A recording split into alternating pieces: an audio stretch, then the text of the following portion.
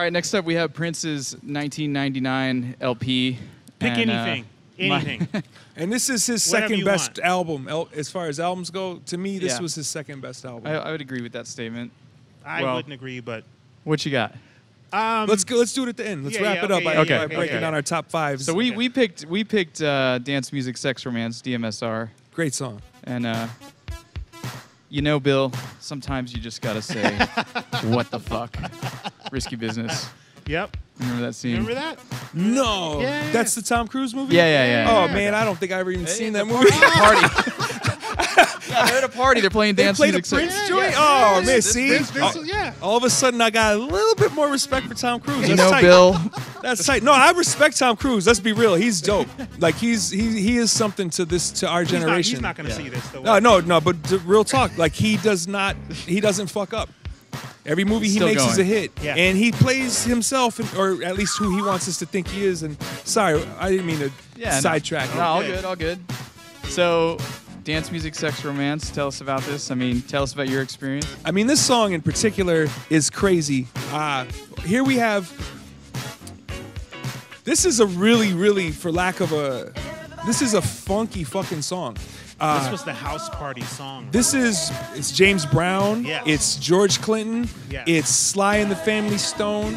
And then it's also fucking space alien shit. Like he's got, the synth that he chose to use. What the fuck is that sound supposed to be? You know what I'm saying? Like, and for him to take these elements and be able to make something this funky with it. Yeah. Like there were not many artists that could do that. You know what I'm saying? Like, and even the title D.M.S.R. instead of spelling it out. Like, what is that? Yeah, it's and in my research I found out that he actually, when he was recording this album, he was highly inspired by Blade Runner. And that's how he was trying to get those like futuristic sounds, like the Vangelis, So it just makes total sense.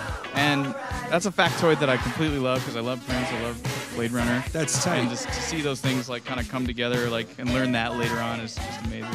I got this album, so I was little on the bus, and this girl I knew, her brother was in the Lowriders, in complete Lowrider culture. Yeah. So she gave me this album, the Zap album, and the One Out Way album, all on a thing, on a cassette, cheap 99-cent cassette. Yeah. You fall in love. I would get it'd go, and I'd get to this song, and I'd be like, who's this again? Who's this artist? Who is this? And I remember telling her, like, who's this dude? Yeah. Like, who's this guy? She's like, that's Prince. I go, I need more of that. Yeah. Give me more of that one. Nice. See, by the time this record came out, there was no excuse to not know who he was in my city anymore. Right. Well, yes. You know what I'm saying? Being Like from Minneapolis. Yeah, So, even with Dirty Mind and Controversy, it still was. It was definitely still.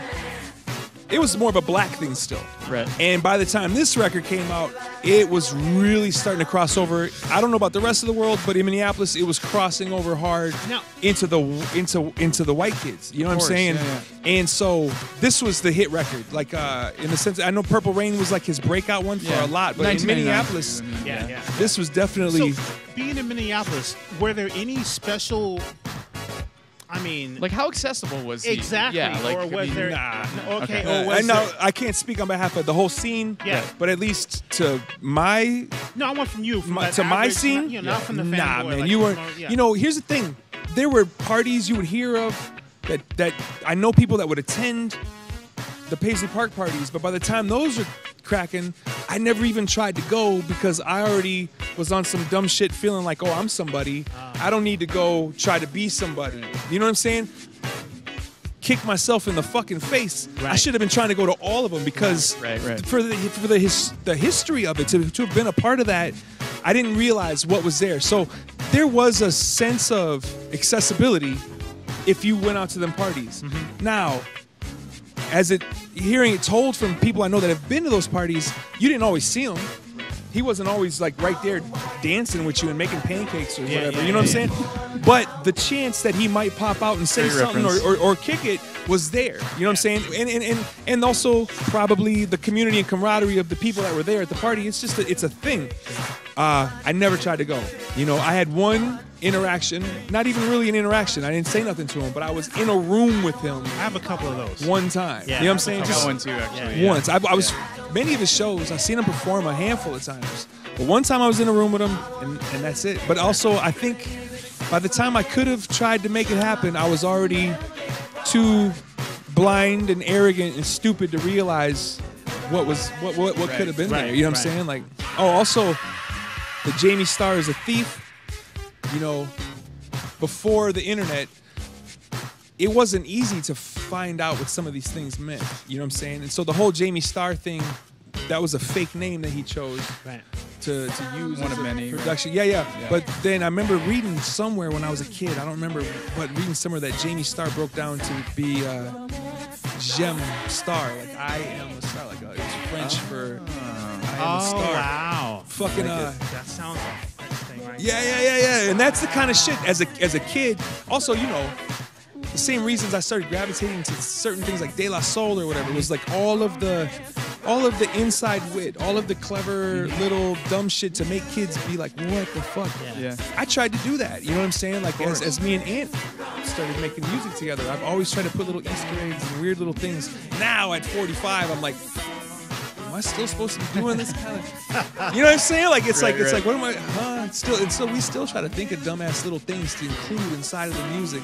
But he's a big part of that for me. He's a big part of like just the weird shit that we've done. Like we put little things at the ends of our 12 inches that don't belong there. Me saying some shit or just for no reason. This has nothing to do with the song, and it's only on the 12 inch, and it's Just for the fans.